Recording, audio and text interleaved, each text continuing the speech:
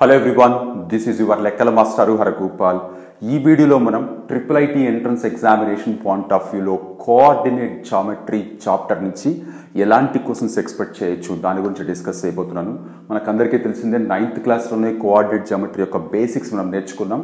10th class దగ్గరకు వచ్చేటప్పటికి distance formula 2 points x1, y1 అనుకుంటే square root of x2 minus x1 whole square plus y2 minus y1 whole square అనేది ఆ 2 points మధ్య distance find out చేయడానికి use చేసే formula distance ఫార్ములాగా నేర్చుకున్నాం. అలాగే దీని తర్వాత నెక్స్ట్ ఫార్ములా సెక్షన్ ఫార్ములా అంటే x1, y1, x2, y2 అనే రెండు పాయింట్స్ ని జాయిన్ చేసే ఒక లైన్ ని సపోజ్ సమ్ పాయింట్ p అనేది m:n రేషియోలో డివైడ్ చేస్తున్నప్పుడు ఆ పాయింట్ యొక్క coordinates mx2 plus nx1 by m+1 my2 plus ny1 by m+1 this is called as section formula నేర్చుకున్నాం. అలాగే దీని నుంచి లిటిల్ మోడిఫై చేసి mid point formula x1 plus x2 by 2 y1 plus y2 by 2 అని కూడా నేర్చుకున్నాం. అలాగే దీంట్లోనే సెంట్రాయిడ్ ఒక ట్రయాంగిల్లో సెంట్రాయిడ్ అంటే meeting point of all the medians ఆ పర్టికులర్ పాయింట్ కనుక్కోవడానికి all the 3 vertices x1, y1, x2, y2, x3, y3 ఇచ్చినప్పుడు x1 plus x2 plus x3 by 3 y1 plus y2 plus y3 by 3 అనేది centroid formula అవుతుంది. అలాగే ఇది కాకుండా one more important concept in coordinate geometry ఈ same triangle with all the 3 vertices ఇచ్చినప్పుడు how to find out the area of this triangle with the help of formula delta equal to half of x1 of y2 minus y3 plus x2 of y3 minus y1 plus x3 of y1 minus y2 అనేది ఫార్ములాగా construct చేస్తాం. అలాగే దీని తర్వాత slope అనే ఒక concept ఉంది, but అది IIIT entrance examination point of వ్యూలో సిలబస్ లో ఇంక్లూడ్ చేయలేదు కాబట్టి ఈ పర్టికులర్ కాన్సెప్ట్స్ అన్ని మనకి కోఆర్డినేట్ జామెట్రీలో ఉన్నాయి. ఒక్కొక్క కాన్సెప్ట్ మీద మనకి దాదాపు ఒక కంప్లీట్ ఎక్సర్సైజ్ ఉంది. సో ఒక్కొక్క ఎక్సర్సైజ్ లో కూడా మనకి మినిమం అంటే 5 to 6 డిఫరెంట్ ప్రాబ్లమ్స్ ఉన్నాయి కాబట్టి ఈ పర్టికులర్ చాప్టర్ లో టాప్ 10 ప్రాబ్లమ్స్ ఎక్స్పెక్ట్ చేయడం అనేది ఇంపాసిబుల్. బట్ ప్రతి కాన్సెప్ట్ నుంచి సమ్ అబ్నార్మల్ గా క్వశ్చన్స్ ఎలా ఎక్స్పెక్ట్ చేయొచ్చు అపార్ట్ ఫ్రమ్ టెక్స్ట్ బుక్ అనేది మాత్రం ఖచ్చితంగా మనం ఎక్స్పెక్ట్ చేయొచ్చు. సో దాని గురించి మాత్రమే నేను డిస్కస్ చేస్తున్నాను. మనం 9th క్లాస్ లో నేర్చుకున్న కాన్సెప్ట్స్ తో బేసిక్ కాన్సెప్ట్స్ తో కూడా some high level of questions expect చేయొచ్చు. Just have a look at this question. ఒక 2 పాయింట్స్ ఇచ్చారు. What are the 2 points?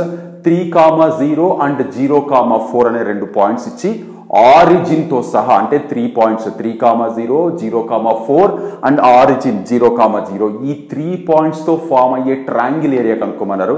చాలా మంది ఈ 3 పాయింట్స్ చూడగానే area of triangle formula apply చేయాలనుకుంటారు. బట్ బీ క్లియర్, ఈ పాయింట్స్ ని మనం కరెక్ట్ గా గ్రాఫ్ మీద లొకేట్ చేయగలిగితే ఒక పాయింట్ ఏమో x యాక్సిస్ మీద ఇంకొక పాయింట్ ఏమో y యాక్సిస్ మీద వస్తుంది. ఆరిజిన్ 0,0 అని తెలుసు. ఎప్పుడైతే ఈ 3 పాయింట్స్ ఒకటి ఆరిజిన్ దగ్గర ఒకటి y యాక్సిస్ మీద ఒకటి x యాక్సిస్ మీద వస్తుందో జాయిన్ చేస్తే మనకి ఒక రైట్ ట్రయాంగిల్ ఫామ్ అవుతుంది.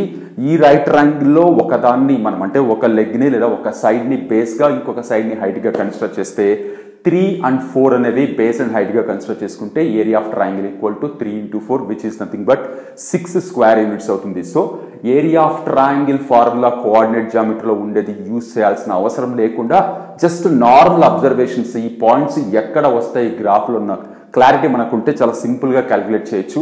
అలాగే ఇన్స్టెడ్ ఆఫ్ పాయింట్స్ ఇవ్వకుండా కొన్నిసార్లు లైన్ ఈక్వేషన్ ఇచ్చి ఏరియా ఆఫ్ ట్రయాంగిల్ అడిగే ఛాన్స్ ఉంది. For example find the area of triangle formed by coordinate axis అంటే ఇక్కడ ఉండే y యాక్సిస్ ని ఇక్కడ ఉండే x యాక్సిస్ ని కోఆర్డినేట్ యాక్సిస్ అంటాం. With coordinate axis as well as suppose 2x plus 3y minus 6 equal to 0 నాకు ఈక్వేషన్ ఇచ్చారనుకోండి. ఈ 2x plus 3y minus 6 equal to 0 అనే ఈ పర్టికులర్ లైన్ x యాక్సిస్ ని y యాక్సిస్ ని ఎక్కడ ఇంటర్సెక్ట్ చేస్తుందన్న క్లారిటీ మనకుంటే ఫర్ ఎగ్జాంపుల్ ఇక్కడ ఈక్వేషన్ తీసుకొని x ప్లస్ లో 0 పెట్టామనుకోండి మనకి y వాల్యూ వస్తుంది. ఆ పర్టికులర్ పాయింట్ అంటే x0 yకి వచ్చిన వాల్యూ అనేది y యాక్సిస్ మీద పాయింట్. అలాగే y దగ్గర 0 పెడితే మనకి x వాల్యూ వస్తుంది, అది కూడా మనం లొకేట్ చేయొచ్చు. This is same as the first problem. మీకు 3 పాయింట్స్ కనపడుతున్నాయి. బేస్ అండ్ హైట్ గా కన్స్ట్రక్ట్ చేసుకుని half into base into height apply చేస్తే సరిపోతుంది. So my dear children, basic concepts use చేసి కూడా some high level of problems definite గా expect చేయొచ్చు. ఇవి ఎక్కడో లోయర్ లెవెల్లో మనకు 9th క్లాస్ లో నేర్చుకునేవి కాబట్టి మనం నెగ్లెక్ట్ చేస్తామంటే మాత్రం అస్సలు కుదరదు. దీని మీద కూడా some high level of problems ఉన్నాయి. అలాగే one more important problem on basic information, మనకి యూజువల్ గా points something x, y form లో positive numbers negative numbers fractions ఎలా అయినా తీసుకుంటాం మనకు తెలుసు. ఒక స్ట్రేంజ్ క్వశ్చన్ చూడండి. What is the image of the point 3,2 with respect to x axis? What is the meaning of this one? Image అంటే ఏంటంటే just like that mirror image లేదా వాటర్ ఇమేజ్ లాంటిది. అంటే మనం ఒక అద్దం ముందు నిలబడితే మన నుంచి అద్దానికి ఎంత దూరం ఉంటుందో అద్దం నుంచి అటువైపు ఉండే ఇమేజ్ కూడా అంతే దూరం ఉంటుంది. సపోజ్ గ్రాఫ్ మీద 3,2 అనే పాయింట్ ఇక్కడ లొకేట్ చేస్తే with respect to X axis దీని ఇమేజ్ ఎక్కడ ఉంటుంది అంటున్నారు. అంటే ఫర్ ఎగ్జాంపుల్ ఇక్కడ నుంచి పర్పెండిక్యులర్ డ్రాప్ చేసామనుకోండి, 3,2 దగ్గర నుంచి పర్పెండిక్యులర్ డ్రాప్ చేస్తే ఈ డిస్టెన్స్ ఎంత ఉంటుందో with respect to X axis దీని కిందికి కూడా అంతే డిస్టెన్స్ తీసుకుంటాం. So with respect to X axis అంటే ఇది 3,2 అయినప్పుడు ఇది 3,-2 అవుతుంది. అంటే with respect to X axis అన్నప్పుడు y యొక్క అంటే లేదా y వాల్యూ యొక్క సైన్ చేంజ్ అయిపోతుంది. ఇక్కడ పాజిటివ్ ఉంటే ఇక్కడ నెగిటివ్ వస్తుంది. సపోజ్ ఇదే point what is the image of this point with respect to y axis అని అడిగితే డెఫినెట్ గా ఇక్కడ ఉండే ఎక్స్ వాల్యూ యొక్క సైన్ చేంజ్ అయిపోతుంది. అంటే -3,2 అవుతుంది. So very very very simple point, very powerful point కూడా, image with respect to X axis as well as y axis అని. ఇవన్నీ బేసిక్ ఇన్ఫర్మేషన్స్ తో వచ్చే పాయింట్స్ మాత్రమే కన్సిడర్ చేయాలి. అలాగే మనం డిస్టెన్స్ ఫార్ములా అన్న విషయం మనకు బాగా తెలిసిందే. ఈ ఫార్ములా యూజ్ చేసి చాలా రకాల ప్రాబ్లమ్స్ చేస్తూ ఉంటాం. బట్ దీంట్లో కూడా కొన్ని హై స్టాండర్డ్ ప్రాబ్లమ్స్ మీరు డెఫినెట్గా ఎక్స్పెక్ట్ చేయొచ్చు. చూడ్డానికి చాలా నార్మల్ ప్రాబ్లం లాగా కనపడుతున్న డిస్టెన్స్ ఫార్ములా అప్లై చేయాల్సిన అవసరం లేకుండా ఒక బిట్ ఇక్కడ చూడండి. Find the distance of the point 3,4 from origin. చాలా స్ట్రేంజ్ గా ఇచ్చారు 3,4 అనే పాయింట్ యొక్క డిస్టెన్స్ ఫ్రమ్ ఆరిజిన్ అని. సపోజ్ గ్రాఫ్ మీద మనం 3,4 లొకేట్ చేసుకుంటే 3,4 అనేది ఎక్స్ యాక్సిస్ నుంచి ఎంత డిస్టెన్స్ లో ఉంటుందంటే y కోఆర్డినేట్ 4 ఉంది కాబట్టి 4 యూనిట్స్. అదే 3,4 అనేది y యాక్సిస్ నుంచి ఎంత దూరంలో ఉంటుందంటే x వాల్యూ 3 ఉంది కాబట్టి 3 యూనిట్స్. ఇప్పుడు ఇదే 3,4 ఆరిజిన్ నుంచి ఎంత దూరంలో ఉంటుందంటే మనం ఆరిజిన్ కి జాయిన్ చేద్దాం. సో ఈ ఆరిజిన్ యొక్క కోఆర్డినేట్ 0,0 అని తెలుసు కాబట్టి మీరు డైరెక్ట్ గా డిస్టెన్స్ ఫార్ములా అయినా అప్లై చేయొచ్చు, లేదంటే సింపుల్ గా ఒక రైట్ ట్రయాంగిల్ ఇమాజిన్ చేసుకుని ఇది 3 ఇది 4 అని వచ్చింది కాబట్టి సింపుల్ గా పైథాగరస్ అప్లై చేస్తే 5 యూనిట్స్ అనేది ఈ 3,4 కి ఆరిజిన్ కి మధ్య డిస్టెన్స్ వస్తుంది. సో మై డియర్ చిల్డ్రన్, ఇవన్నీ బేసిక్ ఇన్ఫర్మేషన్స్ మీదే కాస్త హై స్టాండర్డ్ ప్రాబ్లమ్స్. డెఫినెట్ గా ఇలాంటివి కూడా మీరు ఫేస్ చేయాల్సి రావచ్చు. ఇకపోతే మనం ప్యూర్ గా ఫార్ములాస్ మీద మనకు ఉండే ప్రాబ్లమ్స్ లో చాలా హై స్టాండర్డ్ ప్రాబ్లమ్స్ డెఫినెట్ గా ఎగ్జామినేషన్ పాయింట్ ఆఫ్ వ్యూలో ఎక్స్పెక్ట్ చేయగలిగిన క్వశ్చన్ ఇది. ఒకసారి చూడండి, suppose A -3,2 and B x,10. ఇక్కడ వాల్యూ తెలియదు, x వాల్యూ తెలియదు, x,10. ఈ పర్టికులర్ లైన్ యొక్క లెంగ్త్ సపోజ్ 10 యూనిట్స్ అని ఇస్తే what are the values of x అని ఇస్తారు. ఈ ప్రాబ్లం వెరీ వెరీ ఇంపార్టెంట్. ఎందుకు అంటే x కి 2 వాల్యూస్ వస్తే చాలా మంది దీన్ని పట్టించుకోరు. సో ఇప్పుడు ఇక్కడ మనం జస్ట్ దీన్ని x1y1 దీన్ని x2y2 అనుకొని డిస్టెన్స్ ఫార్ములా అప్లై చేస్తే so we know that square root of x2 - x1 whole square plus y2 - y1 whole square అని. ఇది డిస్టెన్స్ కాబట్టి డిస్టెన్స్ 10 అని వాళ్ళు ఇచ్చారు కాబట్టి 10 equal to square root of x2 - x1 plus y2 - y1 which is nothing but x + 3 whole square plus ఇక్కడ 8 square వస్తుంది, which is nothing but ఇక్కడ 10 ఉంది. దీన్ని మనం సాల్వ్ చేస్తే 100 equal to x + 3 whole square plus 64 అవుతుంది. 64 అటువైపు ట్రాన్స్పోజ్ చేస్తే x + 3 whole square equal to 36 అవుతుంది. x + 3 ఈక్వల్ టు +or-6 వస్తుంది. ఇది మోస్ట్ ఇంపార్టెంట్ థింగ్. చాలా మంది జస్ట్ 6 అని తీసుకుని చేస్తూ ఉంటారు. So x + 3 equal to +or-6 వచ్చినప్పుడు x equal to +or-6 -3 which is nothing but x value 3, -9 అని 2 డిఫరెంట్ వాల్యూస్ వస్తాయి.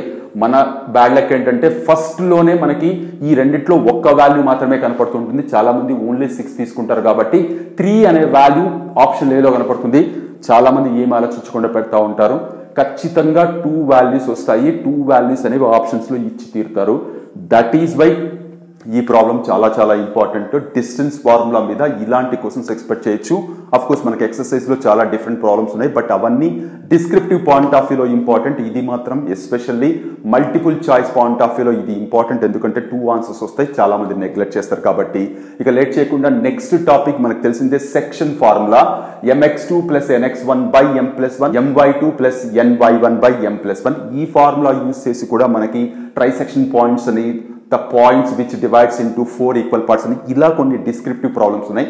But multiple choice of point of వ్యూలో 2 పాయింట్స్ ఇస్తారు. జస్ట్ ఒక 2 పాయింట్స్ ఇచ్చి in what ratio y axis divides this particular line segment, in what ratio X axis divides this particular line segment అని అడుగుతారు.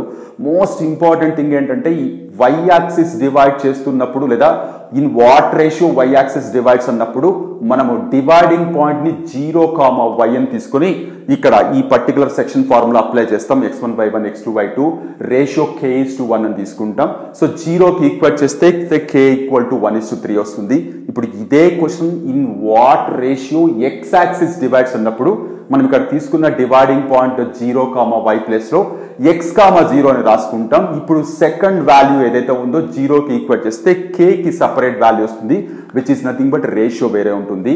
ఇది కూడా one of the most important bit under section formula మీద ఇది one of the important bit. మిగిలిన problems అన్ని కాస్త descriptive point of వ్యూలో లెంతీగా ఉంటాయి, బట్ ఇదైతే మాత్రం డెఫినెట్ గా multiple choice of point of వ్యూలో అడగడానికి ఛాన్స్ ఉంది. And apart from this one దీంట్లోనే సెంట్రాయిడ్ అని ఒక ఫార్ములా ఉంది.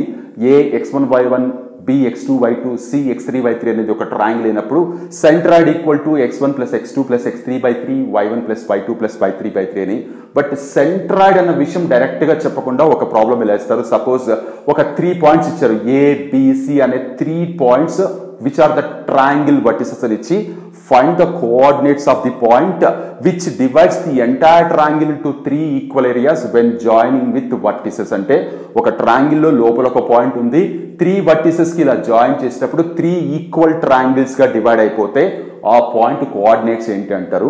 సెంట్రాయిడ్ అన్న విషయం తెలిస్తే చాలా మంది టక్కన అప్లై చేస్తారు, కానీ ఇది సెంట్రాయిడ్ ఎప్పుడు అవుతుందనే విషయం లేదా సెంట్రాయిడ్ అయినప్పుడు ప్రాపర్టీస్ ఏంటనే విషయం ఖచ్చితంగా తెలియాలి. Centroid is nothing but meeting points of medians అనే విషయం మనకు తెలుసు. ఈ పర్టికులర్ సెంట్రాయిడ్ ఈ ఎంటైర్ ట్రయాంగిల్ ని 3 ఈక్వల్ ఏరియాస్ గా డివైడ్ చేస్తుంది మీరు వర్టిసెస్ కి జాయిన్ చేస్తే. In that sense, the point which divides the entire triangle into 3 equal areas is nothing but centroid kabatti just centroid formula x1 plus x2 plus x3/3 y1 plus y2 plus y3/3 apply cheste simple ga 0,0 is the required answer vastundi. So just based on the regular formulas question kasta kottaga adadaniki definitely ga ila chance undi my dear children. Alage last one aina area of triangle formula manakaniki telisinde half of x1 of y2 minus y3 plus x2 of y3 minus y1 plus x3 of y1 minus y2 ఈ formula use చేసి direct question అయితే definite గా మనం expect చేయమంటే 3 points ఇచ్చి find the area అని అడిగితే అందరూ చేస్తారు. బట్ దీంట్లో డెఫినెట్ గా అడిగే క్వశ్చన్ 3 పాయింట్స్ ఇచ్చి మధ్యలో ఎక్కడొచ్చో k పెట్టి what is the value of k if the given points are collinear అని అంటారు. కొలీనియర్ అంటే ఇచ్చిన 3 పాయింట్స్ కొలీనియర్ ఎప్పుడు అవుతాయి అంటే ట్రయాంగిల్ ఏరియా 0 అయినప్పుడు కొలీనియర్ అవుతాయి. కొలీనియర్ అయ్యాయి అంటే ఖచ్చితంగా ఏరియా ఆఫ్ ట్రయాంగిల్ 0 ఉంటుంది. సేమ్ లాజిక్ అప్లై చేస్తాం. As the 3 points are collinear area of triangle 0 అవుతుంది కాబట్టి ఫార్ములా ఈక్వల్ టు 0 రాస్తాం. హాఫ్ క్యారీ చేయాల్సిన అవసరం లేదు, ఎందుకంటే ఇటువైపు ట్రాన్స్పోజ్ చేస్తే 0 × 2/1 0 అయిపోతుంది కాబట్టి సింపుల్ గా వాల్యూ సబ్స్టిట్యూట్ చేస్తే మనకి k వాల్యూ వస్తుంది. ఈ సింప్లిఫికేషన్ చాలా జాగ్రత్తగా చేయాలి. కొన్నిసార్లు కొలీనియర్ అని ఇవ్వకుండా ఒకవేళ ఏరియా వాళ్ళే ఇచ్చి ఒక వాల్యూ మిస్ చేస్తే suppose if the area of triangle formed by these points is equal to so suppose 10 అని 16 అని ఇస్తే ఆ వాల్యూ ఇక్కడ పెట్టుకొని సింప్లిఫై చేస్తాం. అలాగే one more important question using mid point formula use చేసి కూడా one of the most important problem అందరం టీచర్స్ చెప్తూనే ఉంటాం. ఇది ఎక్సర్సైజ్ లోనే ఉంది. ఒక పారలోగ్రామ్ ఇలా ఇచ్చి పారలోగ్రామ్ కి 4 వర్టిసెస్ క్లియర్ గా ఇస్తారు. ఈ 4 వర్టిసెస్ లో ఒక 2 వర్టిసెస్ కి ఒక దాంట్లో x ఇంకొక దాంట్లో y మిస్ చేసి ఆ వాల్యూస్ కనుక్కోండి అంటారు. బాగా గుర్తుపెట్టుకోవాల్సిన విషయం, చాలా పెద్దగా కాకుండా చాలా సింపుల్ గా చేయొచ్చు ఈ ప్రాబ్లం. పారలోగ్రామ్ లో డయాగ్నల్స్ బైసెక్ట్స్ ఈచ్ అదర్ అని ఒక ప్రాపర్టీ ఉంది. The meaning of this one is ఈ 2 డయాగ్నల్స్ కి మిడ్ పాయింట్ ఫైండ్ అవుట్ చేస్తే 2 మిడ్ పాయింట్స్ ఒకదానికొకటి ఓవర్లాప్ అవుతాయి, విచ్ ఈస్ నథింగ్ బట్ ఈ రెండిటికి మిడ్ పాయింట్ ఒకటే అవుతుంది. సో ఇప్పుడు మనకు కనపడుతున్న ఏబిసిడి పారలోగ్రామ్ లో ఏసీకి మిడ్ పాయింట్ అలాగే బీడీకి మిడ్ పాయింట్ వచ్చేసి just X coordinates y coordinates equate చేస్తే మనకి ఎక్స్ వాల్యూ వై వాల్యూ వస్తుంది. So my dear children, coordinate జామెట్రీలో ఉండే ఈ కాన్సెప్ట్స్ అప్లై చేస్తూ టెక్స్ట్ బుక్ ప్రాబ్లమ్స్ మాత్రమే కాకుండా లిటిల్ అప్గ్రేడెడ్ క్వశ్చన్స్ ఎలా ఉంటాయి అన్న దానికి నా పాయింట్ ఆఫ్ వ్యూలో బెస్ట్ ఎగ్జాంపుల్స్. హోప్ మీకు అందరికీ క్లియర్గా అర్థమయ్యాయి అనుకుంటున్నాను. ఈ కాన్సెప్ట్స్ ఈ ఫార్ములాస్ మీరు ఎంత బాగా గుర్తుపెట్టుకుంటే ఇలాంటి క్వశ్చన్స్ మీరు అంత బాగా అటెంప్ట్ చేయగలరు. హోప్ మీకు అందరికీ క్లియర్గా అర్థమయ్యాయి అనుకుంటున్నాను. మనం నెక్స్ట్ వీడియోలో మరొక ఇంపార్టెంట్ టాపిక్తో మళ్ళీ మీట్ అవుదాం. అంతవరకు take care, by by. Your లెక్కల మాస్టారు హరగోపాల్.